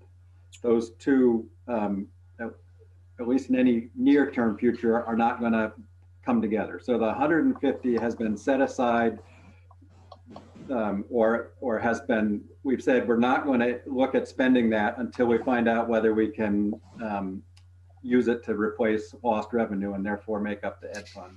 Okay. I will point out that the Ed Fund shortfall continues to shrink. And last I saw, which was I think this morning, it is less than, it's somewhere just over $100 million between FY20 and 21. So I think the amount of money that's there is sufficient to cover any of the expected shortfall in the Ed Fund. So the money we've set aside, Chip, in the hopes that we might be able to use it to cover the gap in the education fund, is set aside in a different pot, and we're not double allocating it here. Correct. Okay, thanks.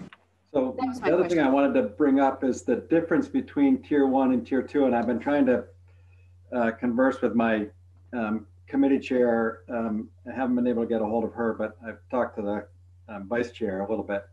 So what we're hoping to get from you all is what is your tier 1 proposal in some detail, as you have here in the bill or the draft here. Tier 2 is, and this is what I'm trying to get an understanding of. Tier 2, my understanding is that amount of money may vary in all the committees once we sort of have a determination of what is available to spend, and mostly it may vary, at least again in my understanding, it may increase because we find that some committees aren't spending as much as they have total.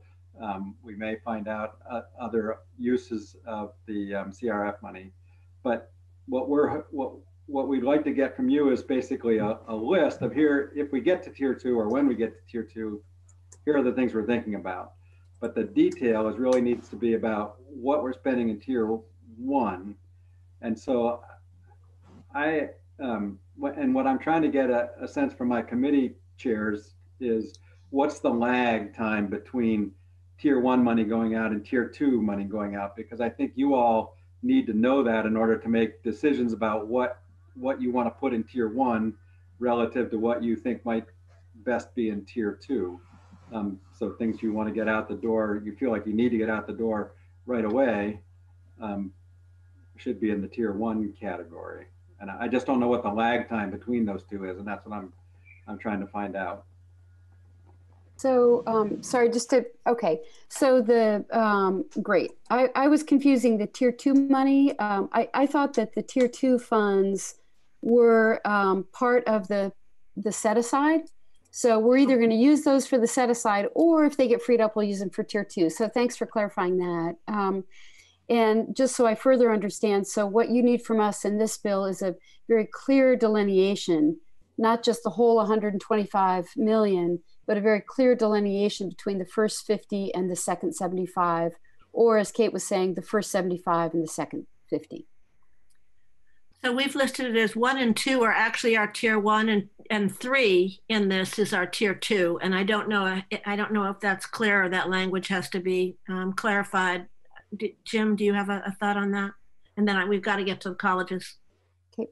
Well, we're not using the terms tier 1 and tier 2 in this bill so far. I mean, that's more of a kind of a structure that's being used by appropriations, but that language isn't here. So I don't think it's intended to be in the bill language.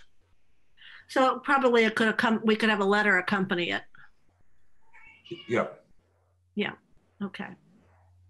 So I will get a little more clarity tonight sometime and email the Chair Webb about what it is, as specifically as I can get it, what it is we're expecting from you. But to Jim Demaray's point, I think that's why I brought it up, is because there's nothing in here that designates what you expect to spend in tier 1 and what in tier 2. And so I think that'll need to be clear in some fashion to our committee.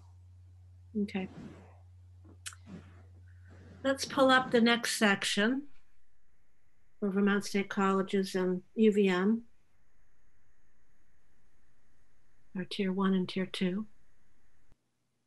Would you mind giving me a line number or page number for that? Keep going. Okay, there you go. B, on line 8, we start. Thank you. And note that this language here is like the number 1 in the first subsection, has maximum flexibilities for any eligible coronavirus costs. That's true for both fiscal year 20 and below, and number 2, fiscal year 21. So this is a very flexible language here for higher education. So we also have, I'm looking at, thank you, Dylan, for sending out the first quarter budget. And in that there is 15.355 million to UVM and 15.258 million to the Vermont State Colleges for distance learning equipment, supplies, facilities. So that's to me seems like that's some of their past spending. Is that a sense that you would have? We don't have Peter Fagan in the room anymore. So it almost seems, is it possible that this is really more money that's going forward? Do you know, anybody? Madam Chair? Yeah. I mean, I won't speak specifically to what this particular sum of money would be, but I think it probably is anticipating future costs. The money within the Q1 budget that was passed, I can speak to the Vermont State Colleges, certainly for identified reimbursable expenses that were viewed as coronavirus relief fund eligible. And so those were put in. And then also in the bill, just so you know, there's also $5 million set aside for reserves with the intent of bridge funding. So I think that this is a conversation starter probably with the Senate as this process moves forward. Okay, so we've written it right now. The way we have it written is that it's similar to our pre-K 12. Does that need to change? I personally think it's too much to the colleges, and I feel bad saying that, but I look at the whole 50 million tier one, and I have to think schools have already spent 25, 30 million that'll need to be I don't know. It's just to give a full 20% of that money to the colleges when they already got 30 million and the schools haven't gotten a dime yet. It seems like too much of the first 50 to me. I won't belabor it, but that's just my kind of first look. Others?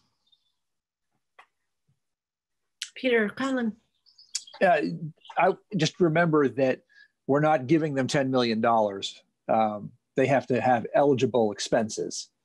So it only counts if they have the money to spend. And Brad has indicated that, in fact, schools, really are at probably at most 10 million in eligible costs at this point. So I think we're going to have, if anything, trouble allocating all this money for eligible expenses. So we've allowed the greatest flexibility possible in their use, but it's important to remember that we're still highly restricted by the rules of the Coronavirus Relief Fund strings.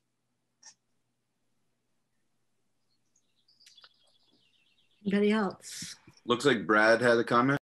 Yeah. Could I jump in just a quick clarification? Yeah. Just a quick clarification on what Representative Collins said. That roughly 10 million number that I'm estimating does not include the cost of people that we were discussing yesterday in terms of their personnel costs being eligible when they're doing remote learning planning. And we figured that's, what would you say, 200 minutes per week or something? Is that what Yeah, I'm not certain what it would really be. I know that the superintendent said that. I don't know without really canvassing people and talking to people, but I think the number that I put out there that Secretary French was about $15–16 million was a rough back of the envelope calculation.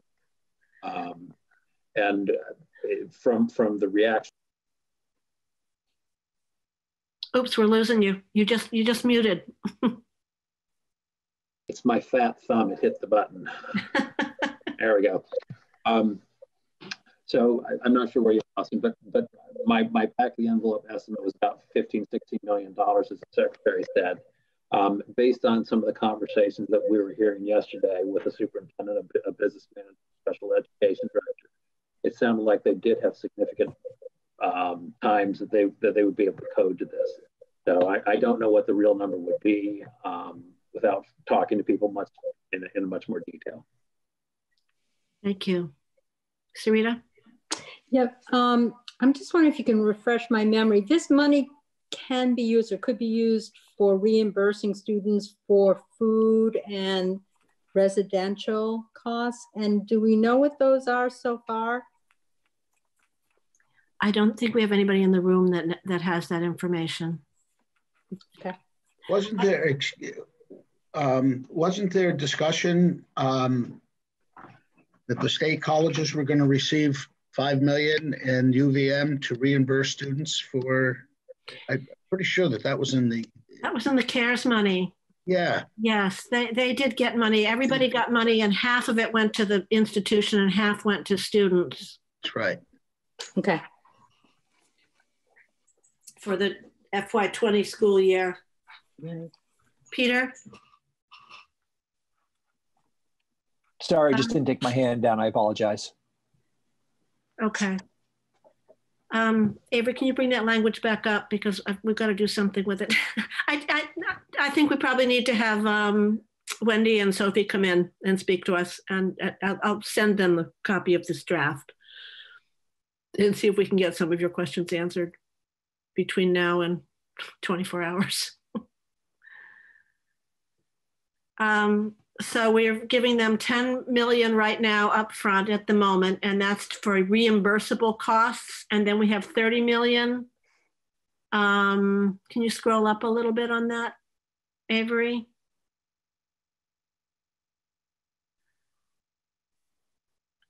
Keep go. Yeah, I want to get to. Oh, I'm sorry. Scroll the other way. Yeah, scroll down, I guess is what. So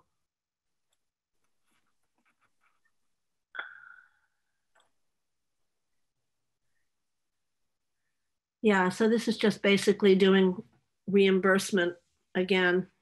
Oh boy, I'm looking at all the things that they're looking for. Money to help students with childcare, residential health and safety issues, research. I don't know, I'm looking to your committee. I don't have any quick, good answer here, whether we're getting this right or not.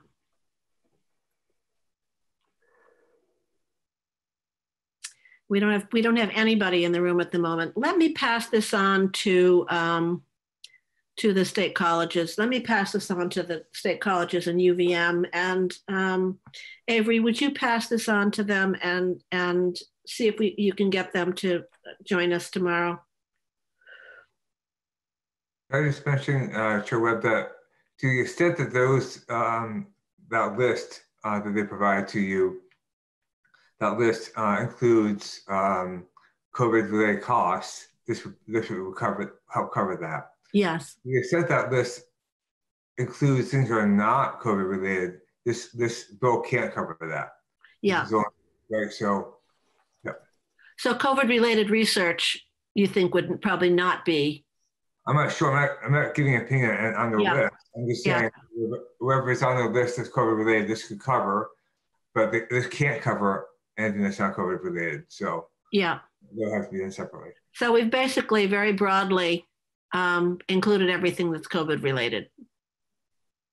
Yeah, and we haven't delineated who gets the money. It's just to be distributed to. Well, it's going to the two schools, so they can decide how to use it. Yeah. But we haven't said you get this much and you get this much, right? Yeah. So of the 10 million appropriation above, it's 5 and 5. Oh, it is. Okay. 30 million the appropriations go down to line 2 and 3 on the next page. It's 15. Oh, okay. Okay. Excellent. Kathleen, James?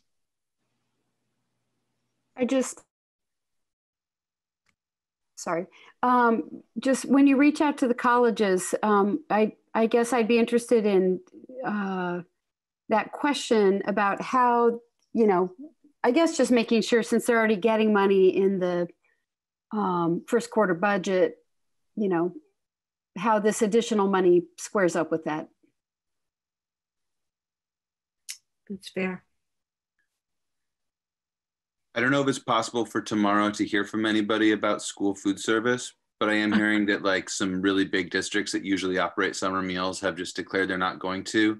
And we have an ask from a bunch of different groups for a $12 million cost to help cover that. I know that would be a really hard thing to like plug into a bill like this, but to the extent other committee members are interested in that, we all have it in our email. And I personally would love to see us do anything that at the very least makes it clear to schools that they can access these funds to pay for those costs if that is what their districts are endeavoring to do. Now here's a piece of good news, because I brought this up with the speaker in a conversation with her yesterday, and she said, we are not going to leave anybody hungry. And which committee ends up, where the money comes from, she's not sure yet, but she's very clear that hunger is an issue that the legislature will be dealing with. So I was relieved. Programs are being shut down like right now. Yeah.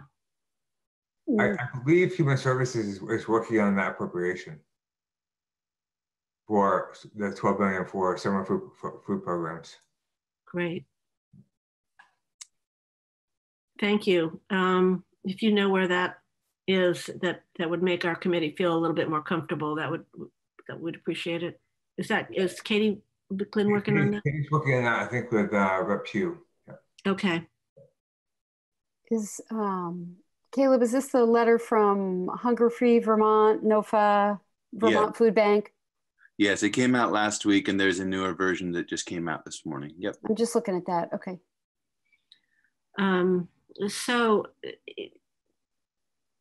is summer delivery of food, I'm just wondering where that fits in the educational, bearing in mind, I want to see those kids get fed and I want these programs to work. does that fall into the education category?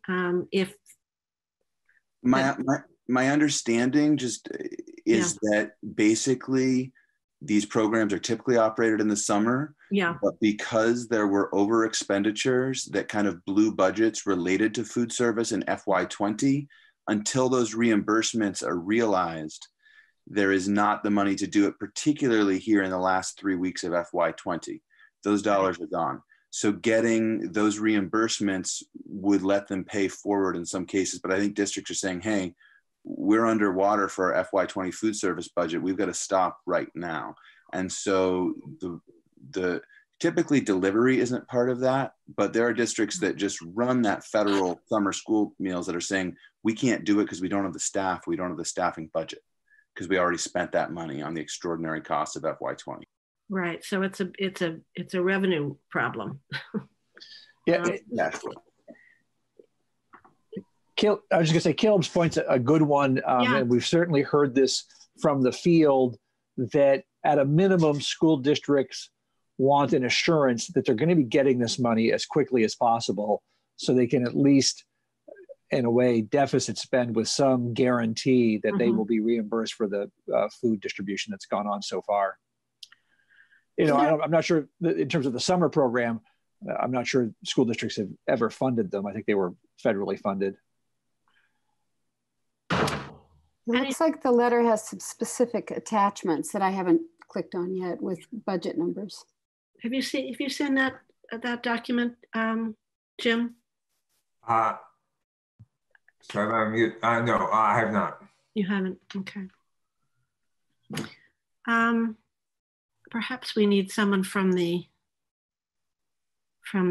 Human Services Committee to just give us a little progress update on that, because I'm with you, Caleb, that it's a priority for the state. It is for me, at least. Absolutely. Sarita. Yeah, do you know if the meals program is a universal program or if it's needs-based?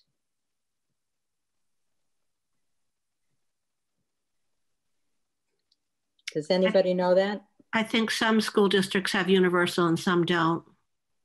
Okay. I mean, I definitely would support a needs-based at this point, you know, when there's not a lot of money to go around. I don't know if I would support a universal program at this point.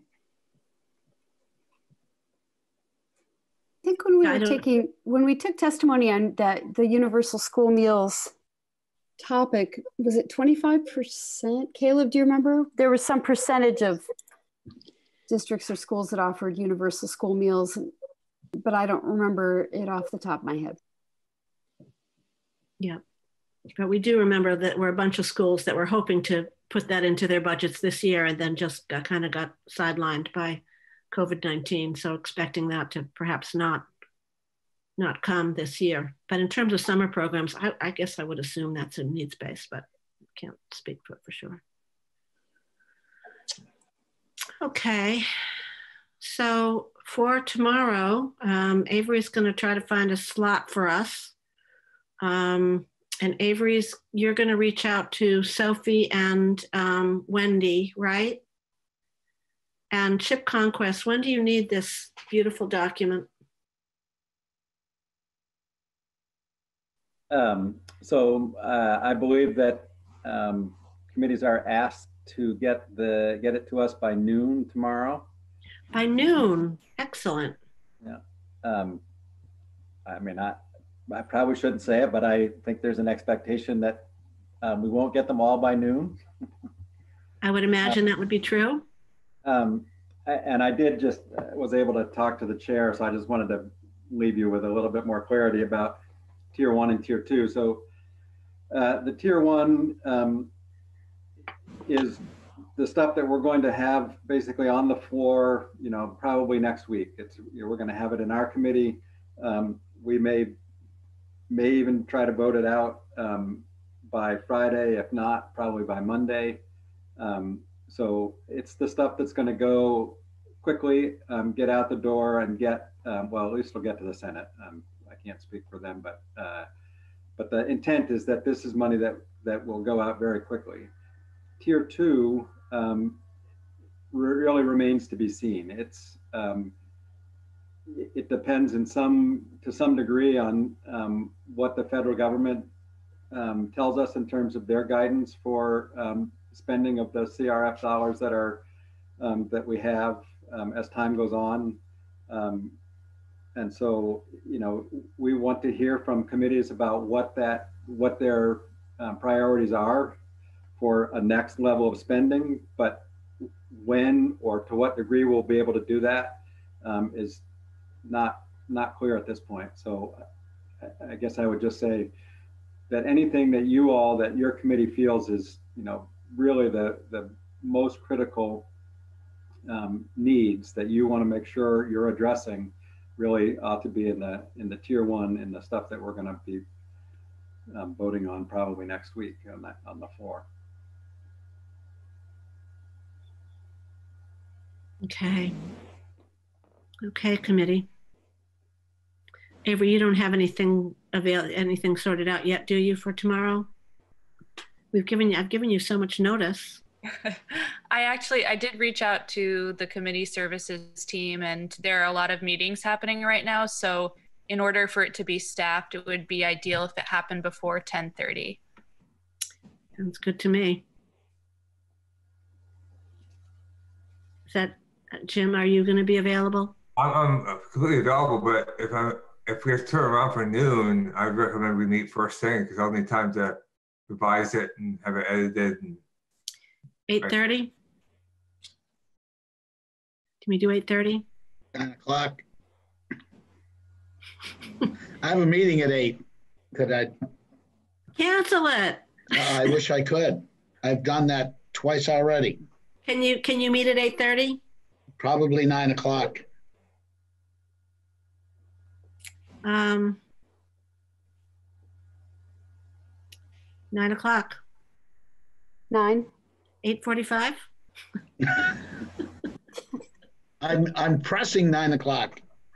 Okay. I'm pressing. Okay. I'm pushing hard. Well, fortunately, you've been involved in this conversation pretty directly for a while, so you're up to speed, whereas the rest of the committee is not. So, there's probably a lot more background that committee members are going to need that you're not going to need. So we'll go with 9 o'clock. Jim, best I can do. And hoping that we can get the colleges in to speak to us and any of the other folks, Brad, Chloe, whatever would be great. And Chloe, actually, do you want to take the last couple of minutes that we've already gone over and just talk to us about the current, the status of the Ed Fund?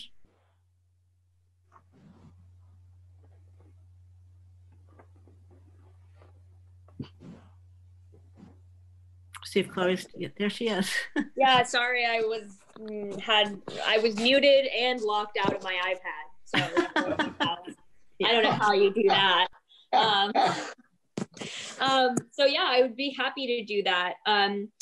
I sent, let's see, what's the best way to, Avery, I don't know if you have a copy of this, but since you have screen control, no, so not this one. But that one's really handy. Put that one on our website because I think we never quite got to that, and it's really a handy thing for everybody can look at. Right. That is that's sort of a tabular view of Jim's draft. Right. And I think potentially that could be something that gets sent along with the draft to appropriations so that they can clearly delineate sort of your thoughts on tier 1 and tier 2. Yeah. I can't turn my video on so you can see me. Hello. In terms of the education fund, Avery, I think the easiest way for you would be to pull down an education fund outlook that was just presented in Ways and Means. That would be on their website. That might be the easiest way for us to get it quickly. I can also maybe forward you an email. Because then that will be Avery, since we're. Oh my gosh, look at that. Woo. Nice. Sorry, Kathleen, do you want to continue your question? Nope. I thought we were going to have more of a gap. Oh, okay. Well, so basically what we're seeing here is that last night at 9:30, we got an updated revenue forecast. It actually basically shows that we're much better off in the education fund than we thought that we were. And that's primarily because consumption taxes, sales taxes particularly, are coming in stronger than anticipated. And so where we were previously looking at a $150 million deficit, oh, again, trying to scroll down on a screen I don't control. If you go to the bottom, you can see the final line, keep on, it's now 106.4. It was previously 156. So essentially what you're seeing here is previously so sort of like taking January as our starting place, we were previously projecting a revenue shortfall from what we were anticipating in January of negative $55 million in FY20. That has subsequently been reduced to approximately negative $31 million. So that's a $25 million sort of, let's call it gain in FY20. That means that we don't end FY20 with a deficit. We actually end with 19.5 million in the stabilization reserve. So that's a reserve of about 2.7%. So that helps us because we, essentially carry forward that $25 million that we weren't anticipating, and we don't have to, refill the reserve in. We don't have to completely refill the reserve in FY21. We only have to we only have to provide an additional 18.5 million to refill that FY21 reserve. The FY21 revenues are also projected to come in a little bit better. Previously, we were projecting a shortfall of negative 100 million, and now that's Let's go. So let's scroll back up to you're talking about that one, or? Well, so it's both of these columns. It's the final two columns, both FY20, both of these columns. The revenues that we're talking about are sales and use tax, purchase and use, meals and rooms, and the lottery transfer. So we were previously projecting a negative $100 million sort of incremental loss in those than what we were expecting in January. And now we're looking at negative 75 million. So the 25 million from FY20 and the $25 million better in FY21 bring our problem down amazingly $50 million. So that's good news, but I do want to sort of a little bit have you take that with a grain of salt, because consumption taxes are obviously extremely volatile. And, if there were, in the same way that we've been getting forecasts that show that we're, every time they've been getting a little bit better, they just as easily could get a little bit worse if, for example, there was another outbreak in the fall. So it's extremely sort of difficult to model this, but we can take the good news for right now, but I just want you to have a little bit of a reminder in your back of your head about just the volatility of those consumption taxes.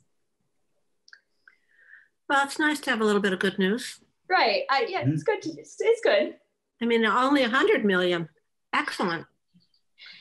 Yeah, and I mean, what that may end up doing is freeing up some additional CRF funds to go into sort of having more funds available to address some of the problems that you just spent the last 2 hours talking about.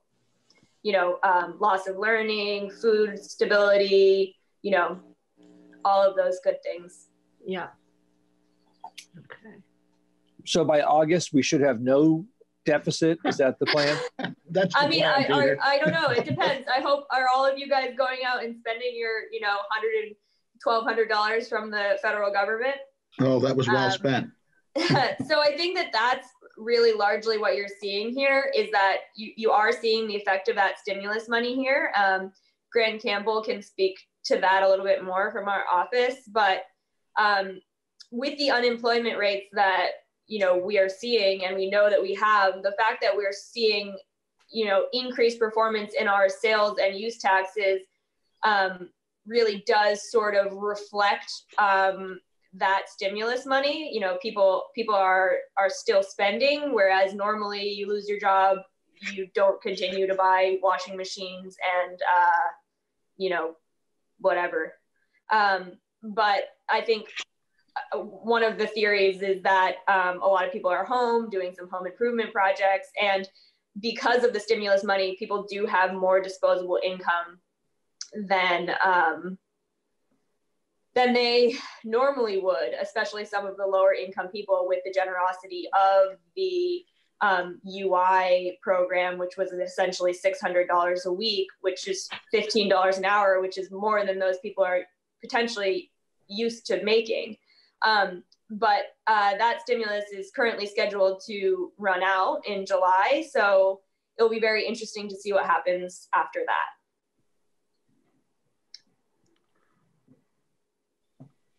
Any questions? Thank you.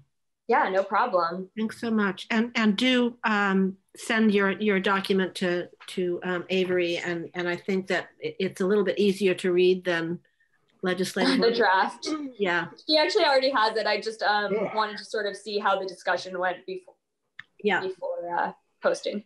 So we'll pull that up again tomorrow. Yeah, and I will be available for tomorrow's meeting as well, so I can go over that. Are there any other comments before we end? Anyone from the field that needed to have one last thing to say? All right. I miss seeing you in the halls, that's for sure. It's a little easier in the halls. It really is. Yeah. Poke your head into the committee. Yeah. Yeah, I mean, good news that they're thinking about reopening schools. So really good news. Really good news. Well, I think with that we can go off live.